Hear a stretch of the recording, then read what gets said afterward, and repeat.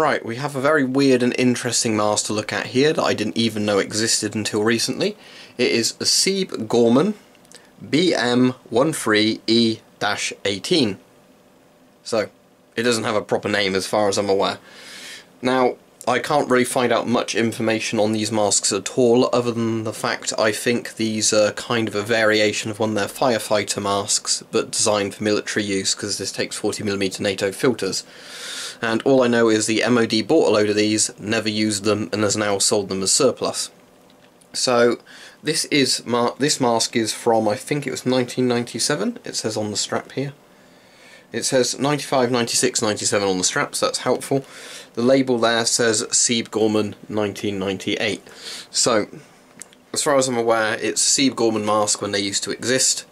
Siebe Gorman's another one of these sad stories of, you know, a company that was around for hundreds of years making really good products, and then sadly they just got bought out and liquidated.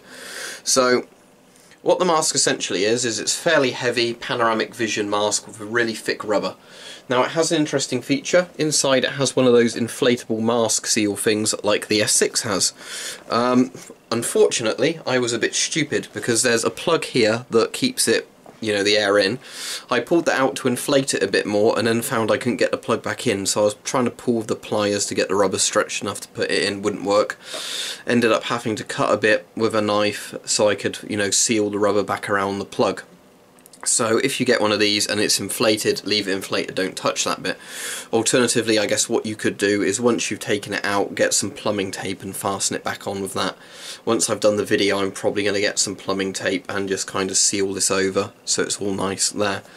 But anyway, that is for the interior seal, because like the S6, it's even meant to be some sort of pressure regulator thing, but obviously the pressure can't escape that because it's got a plug in it, or a comfy inflatable face seal. So I assume it's the comfy inflatable face seal, because once it's inflated you can't uninflate it without pulling it out. So at the bottom here you've got your 40mm NATO STANAG filter intake. You've got your exhale valve there, and this is a bit weird because it goes through the oral nasal cup and it's also on a little spring, which I don't know why, but it works. And there's a voice diaphragm here, so obviously air comes in here, air goes out there. It's got a pretty decent oral nasal cup in there. So what I'm going to do now is put the mask on, and then we'll do up the straps, and then we'll test it. So if I fold these straps over if I can, if not I'll just put my face in like this. Okay, now let's pull these over. And now I need to make sure I've got my face properly inside this, because I want to make sure the oral nasal cup's actually in place where it should be. So let's start doing up these straps.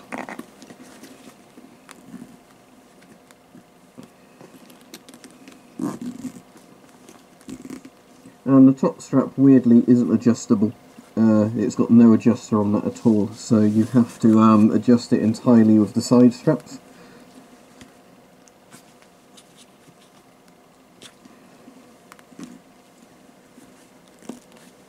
I can feel there is a bit of air when I exhale that goes around the oral nasal cup, and as you can see it's fogging. So what I'm going to probably have to do with this mask, if I want to ever use it properly, is fill the thing up with anti-dim paste. Now I'm going to have to take this off and put it on, because unfortunately how I've put it on, where the air blows out when I exhale, it blows right into my eye, which is really uncomfortable. So let me see if I can take this off and get the mask sorted before we test it. Okay, I've sort of figured out what the problem is. It's really weird. When the filter intake is covered, because of how the valve system of the mask works, this valve opens up more and lets more air out. So for example, now I'm breathing normally, it steams up. If I cover this,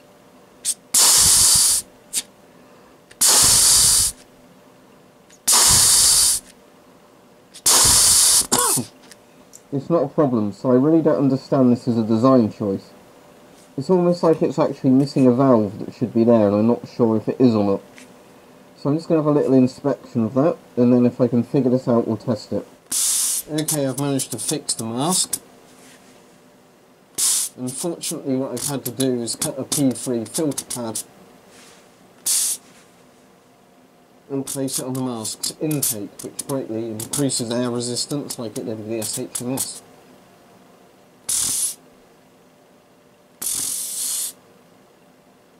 Basically, it seems the valve here requires a lot of air pressure to open, and if you don't have a valve blocking the intake, when you breathe out, the air doesn't actually cause enough pressure inside this section to open the valve.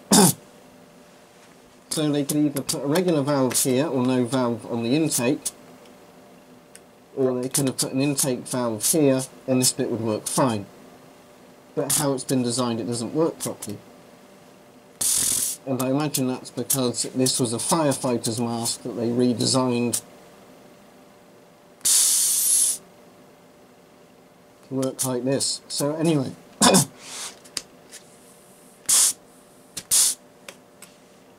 I get a filter fit check, so what I'm going to do now is test it. Well, obviously this is less than ideal. It's a shame because the mask seems really good fundamentally. It's just a shame that they screwed the valve system up on it. Anyway, let's actually get round to testing it. Okay, let's test this thing. First, the isomil acetate, or the monomer.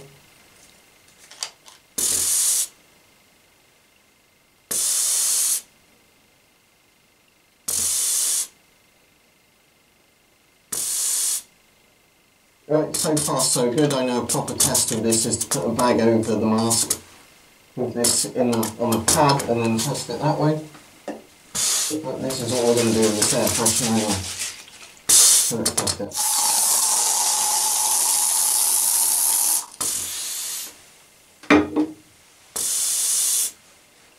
Right, so far no smells, and so I'll give that a couple of minutes.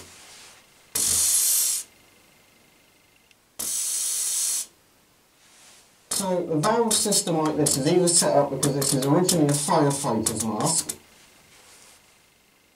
that they sort of collab to, or you can call it, just sort of put the filter intake on to work as a military mask, or this is meant to be used with an oxygen tank, constantly letting air into the mask, creating positive pressure, so that valve could open fairly easily. Or it's potentially designed so you'd have a powered air supply, which I'm going to have to end up buying one of these at some point when I see one for sale, where you have a couple of 40mm filters on the electric pump that's constantly pulling air in through you, and where that's constantly putting air into the mask. That's going in, creating more pressure inside the mask, which then should make the valve open properly. So yeah, it's a shame that they didn't just add a valve there, which would have been very easy. Because if they did that, this would have been perfect. Also, if they'd actually put a tap on this, not this stupid plastic cap. But the mask works perfectly once you make the pressure system work right in it. Very good clear field of view. Once I've done this air pressure test, I'll test this with a rifle. Let's see if you can look down the rifle sight of it. No idea how good the voice diaphragm will be until I review the footage.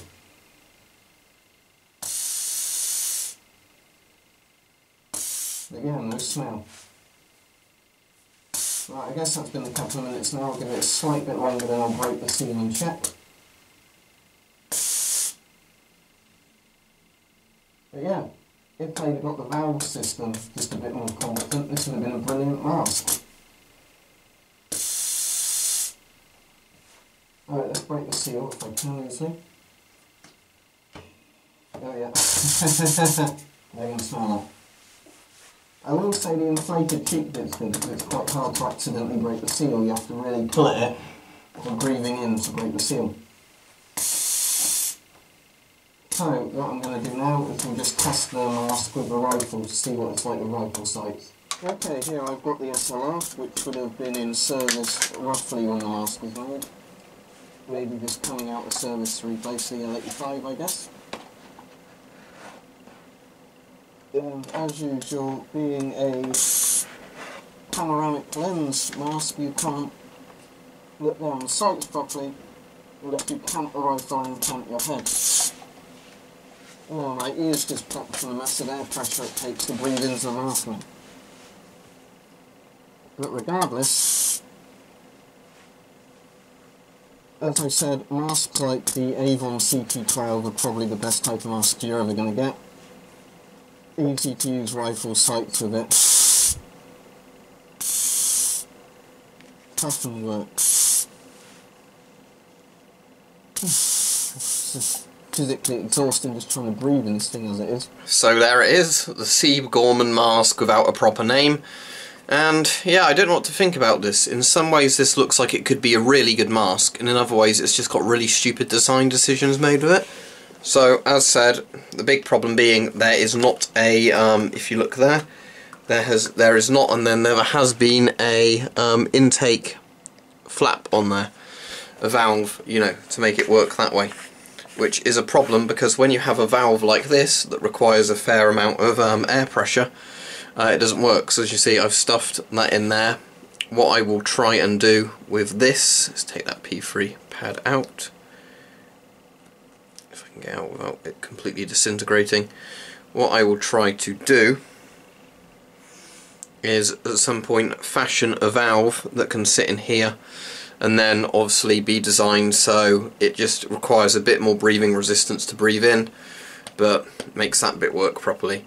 So yeah, as said, weird design with this. If I show you this bit here, I'll put the filter down. How this weird exhale valve system works is once you breathe out hard enough or enough pressure builds up in the mask, this is designed to open like this, rather than being a conventional valve that flaps at the edges. So the issue is that it's on a system that, you know, pulls it back into the mask even if you hold it upside down. The problem is, of course, unless you have enough air pressure in the mask, that valve doesn't open properly, and that's why you have air flooding back up into your eyes. So yeah, this is a bit weird because this is a mask that seems like it could actually be really decent in some ways, but it's like they made the firefighter masks right, but then they couldn't quite work out how it was meant to work with a standard 40mm filter intake. But as I said, maybe that's because it was designed that, you know, you'd have a powered air unit supplying air, or you'd just have some sort of 40mm scuba tank on it, or, you know, just normal self-contained breathing apparatus tank. But as I said, it's a weird thing. The thing I also found a bit weird, and I don't know why, if I can see a reason for that, is when I was adjusting the straps, it seems that the straps are a bit uneven in this mask, so I just want to give it a bit of slack and see if they all can tighten in each direction fully, because that was a bit of a pain where I couldn't get the head harness quite centered either, which is always irritating with a mask. So that's it fully undone, and yeah, that sits in the middle. That's absolutely fine. It's a bit like the Israeli mask where it's got a massive strap. Let's see if I can pull every single strap totally tight on it.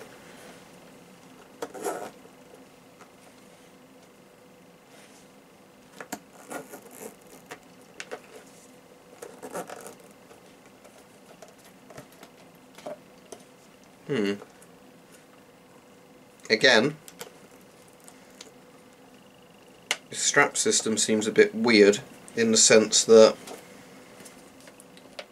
it looks quite good there, but it doesn't. It seems you have to put a lot more effort to pull the straps on that side for some reason. So no clue why.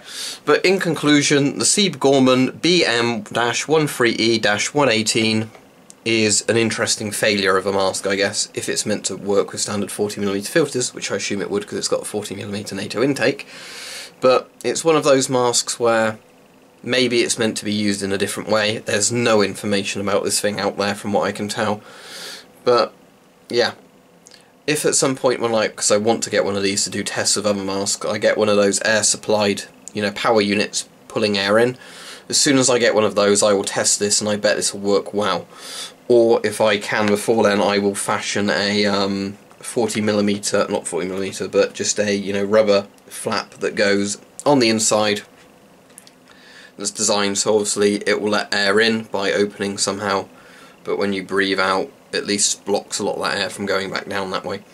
Not sure how I'll do that, I'll have to have a think about that, but yeah, as it stands at the moment, very interesting, very weird. I don't really know how to come to a conclusion on it, to be all honest.